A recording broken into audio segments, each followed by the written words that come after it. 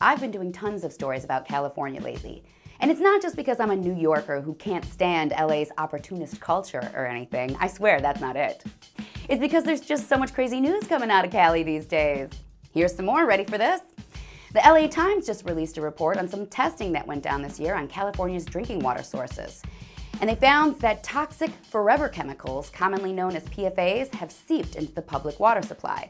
In fact, nearly 300 water sources were found to have traces of these toxic chemicals, affecting the drinking water of millions of Californians. State officials released the results this week, which they say is the first step in a much longer effort to track the scale of contamination in California's water supply. They've only tested a small fraction of water sources so far, and they plan to continue. However, they haven't committed to statewide testing, as what they've already done has been very costly, and what they have already found will cost even more to clean up.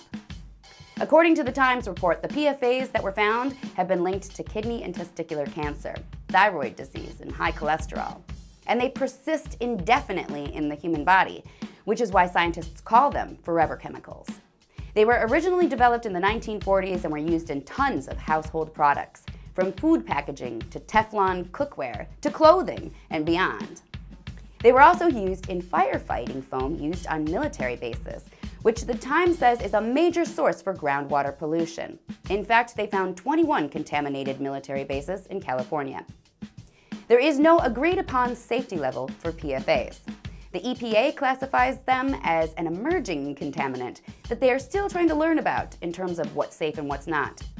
But in January, a new state law goes into effect requiring water utility companies to inform their customers if PFAS are found.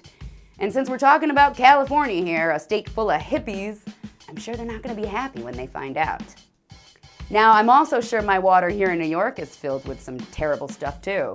But I'm no hippie, and I live by the following motto. If for any reason you don't trust the system, then don't drink its water. It really is that simple.